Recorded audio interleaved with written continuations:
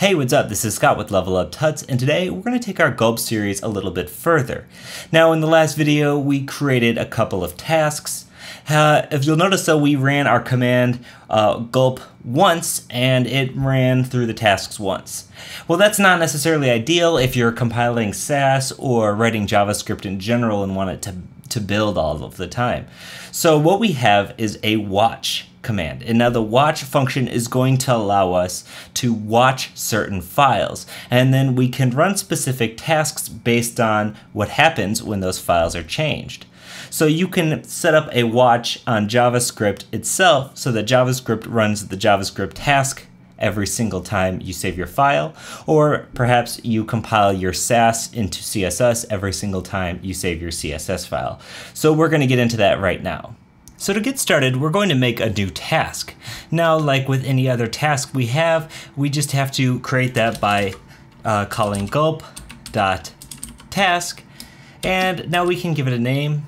Now, an appropriate name seems like it would be watch, because we're going to be watching our files.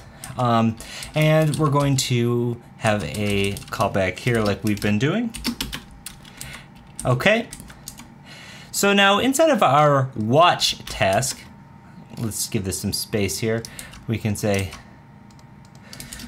watch task, and it watches JS. So in this particular example, we're going to be watching JavaScript, and we're going to be running our scripts task every single time a JS file has been saved. So how we can do that is by using the built-in watch method. So inside of our gulp task here, we can type gulp.watch,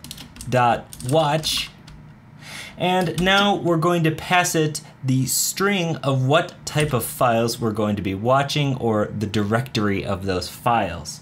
So what we can say here is the same exact path that we were watching in our scripts to build. We can say watch those same exact files. Let's see. So we're saying watch any file with the extension of .js within our JS folder. Now you could likewise just say asterisk. We could do it like this, and it's going to look for any file with .js. However, we want this to be just these specific JavaScript files. Okay, so now we're running our watch command. Now we need to tell it watch what to do after it sees a change. So we're going to put a comma, and then after the comma, we're going to be passing in an array of what tasks we want to now run. So in quotes, we're going to say scripts, okay, like that. And now let's finish it all off with a semicolon. So in this gulp watch command, to reiterate, we're watching all of our JavaScript files within this JS folder, and then once we're done, we're going to be running this scripts task. So notice how the watch task, all it does is it looks for a change, and then it just pushes onto something else. It's like, oh, you changed? Okay, let me do something. And that something is running the scripts. Cool, so let's go ahead and run gulp.watch now. So in our command line, we can type gulp watch, and that's going to run our watch task. Okay, so you'll notice that it says starting watch and it finished it. However, it hasn't taken us back to our command, so gulp is still running. So let's go ahead and save and modify our main.js file. I'm just going to remove a line here and hit save. Now let's come check out our terminal. And you can see what's happened is that it says it's starting our scripts and then finishing our scripts. And likewise, if I make another change, let's do this, add a comment,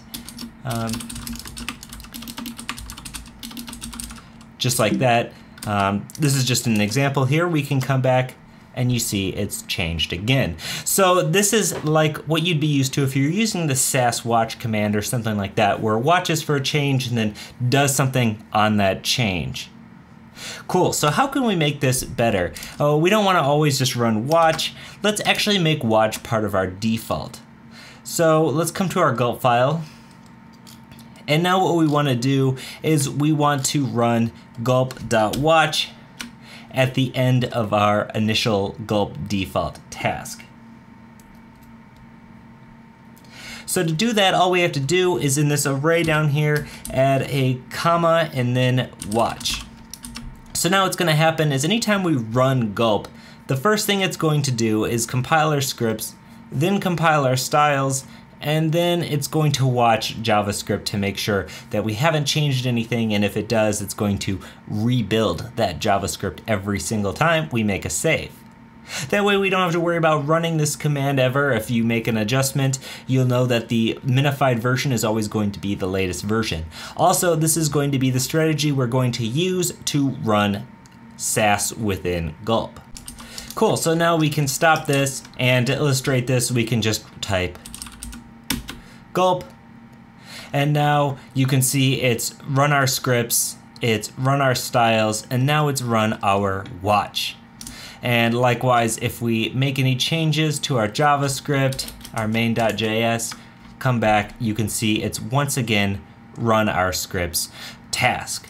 Okay, so now we've started to build out this nice, robust gulp file, but we still have lots more to do. So in the next video, we're going to show you how to compile Sass within Gulp. And then from there, we're going to keep on building upon this to keep adding more and more useful things until you can't believe how you ever lived without something like Gulp.